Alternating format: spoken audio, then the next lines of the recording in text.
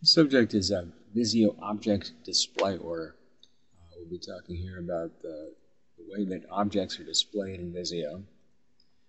And to start out, we have 4 objects here. When they're separate, there's nothing particularly obvious about the way that they're order that they're in. When we start moving these objects around each other, we can see that some are in front of others. Now, every object in Visio has a distinct stack order, and it shows how it's displayed. And we can manipulate that to change the appearance of a drawing.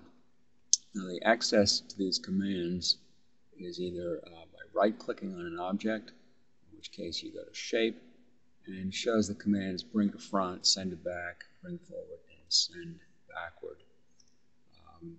The bring to front and send to back are the extreme ones that bring it all the way to the front and back of the stack, and you can move it just one forward or backward. So we're going to take a look at this object, and we're going to try sending it backward. So now we've just taken it backwards. We can see that the object is above the one over here. It's behind this one. And we can take this object, we can move it back one more.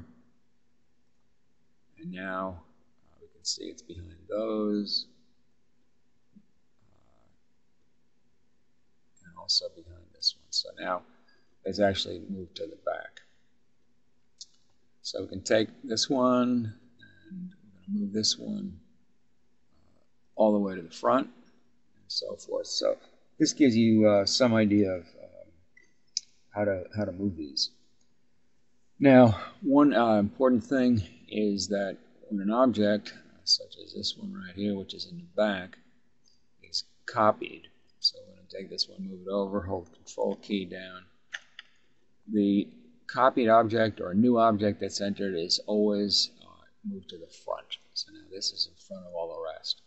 So you can have something that has a particular place in the drawing, you go and you copy, and all of a sudden it moves to the front. And so that basically shows the commands. These commands are also accessible going up here to the Shape menu. And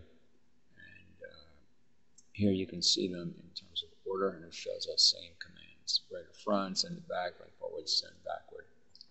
And it's the elements of the object display order.